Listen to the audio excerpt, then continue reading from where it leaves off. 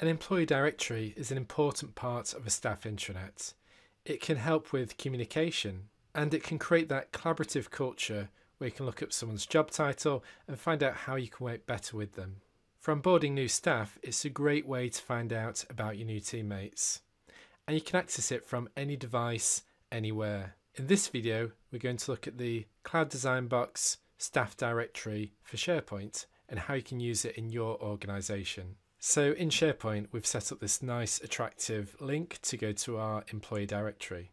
This is the staff directory of everybody that works in my organization.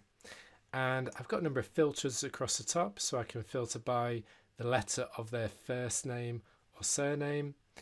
I've also got filters for the department that they're in, the location, and their job title. I can also search by their name if I know the name already. So I could pick a particular department, for example, the engineering department, and it will only show me people in the engineering department. I can also filter by the location, such as Birmingham. And if I needed to, I can also filter by their job title as well. Now, if I know the person's name, then I can just type in to the search here and find that person. You'll also see who is online with the presence indicator. In this case, John Doe is green, he's online. And if I select him, I can find out more about him. Maybe he's filled in his profile, put down his skills about himself. I can see his job role, his location, and his department.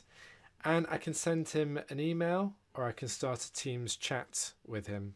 So it's a great way to connect with colleagues. Now, when we add this web part, there's a number of different ways we can customize it.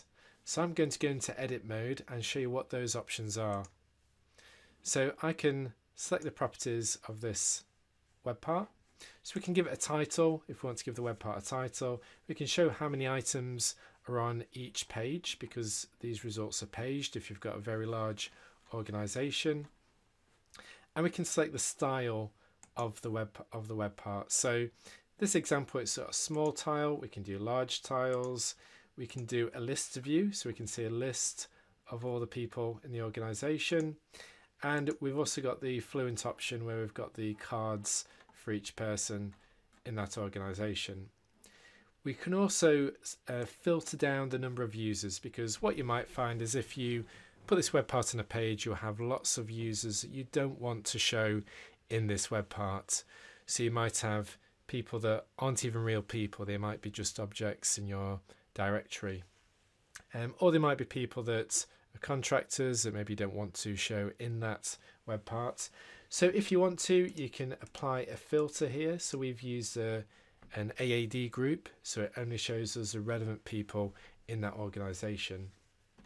We've got the options in terms of the filters as well. So we can decide to show the filters or turn them off completely. We can show the letter filter if we wanted to, or turn that off, to counter the number of people that returned, and then any of these options. So we can turn on the phone number, we can show the email, the username. Now, when you add this web part, people can only see the stuff that they already have access to if they were just using out-of-the-box SharePoint search. So this web part doesn't elevate anyone's access, but you may want to decide that certain bits of this information you want to hide from the user because it might not be relevant for them.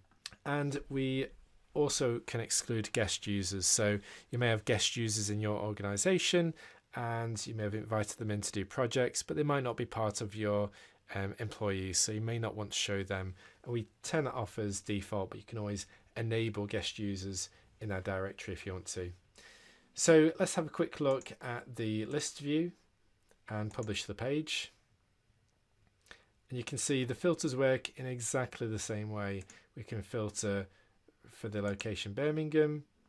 We can filter the department, so maybe just the engineering department.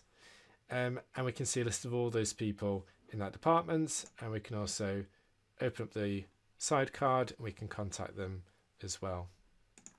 Now, one really cool way of using this web part is if I wanted to maybe highlight some employees on a page. So I could use it not as a staff directory, but I could use it as an employee spotlight as well. So Imagine I wanted to highlight the engineering team. So in this case, I've got a group called engineering team in AAD. So I'm just going to add that in here. And this will drill down the users. You can see it's now just showing the engineering team. Now I'm going to hide the filters, hide the search, hide the letter filter, hide the people count, and I'm going to switch the view to the small tile view. And I'm going to call this engineering team. And you can see actually now this web part can be used as a dynamic way to show your team members on a SharePoint page. And again, you get the same options. You can send them an email, start a Teams call, see the profile information, contact information. But you could have this on any SharePoint page, and you could have it representing your teams. And as soon as somebody gets added into that group, it's going to appear in the web part, so you don't need to come back and update your SharePoint pages. I hope you found that useful. If you're interested in any of the Cloud Design Box solutions, please visit our website www.clouddesignbox.co.uk.